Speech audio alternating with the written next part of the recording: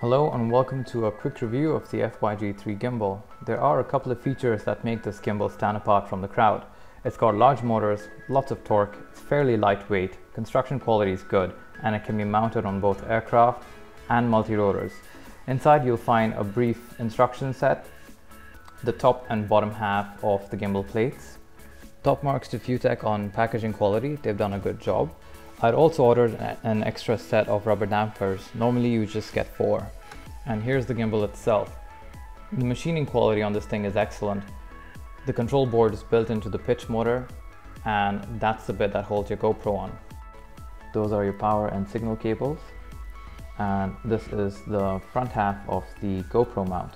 It goes on with 2 screws, it's pretty straightforward to install.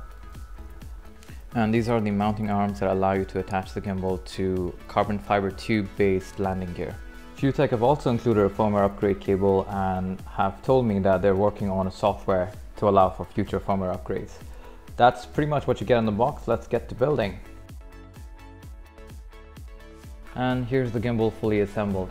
It's pretty easy to put together. There's maybe half a dozen parts in total, so it doesn't take too much time as long as you follow the instructions. I got the orientation of the plates wrong. That was my own mistake because I didn't really look at the diagrams close enough. An interesting design feature of the Feiyu-Tech gimbal is that there's no control board sandwiched between the 2 panels. Feiyu-Tech have opted to build the board into one of the motors. The only issue you may encounter is mounting this thing because it's designed to go onto those carbon fiber tube based landing gear. So if you've got landing gear that are too big, too wide, you may have problems and you have to mod the gimbal to get it to mount properly. So it would be nice if they could give out different types of mounting arms for different types of multi-rotors. I do know that the newer versions of these kits are going out with phantom mounts as well.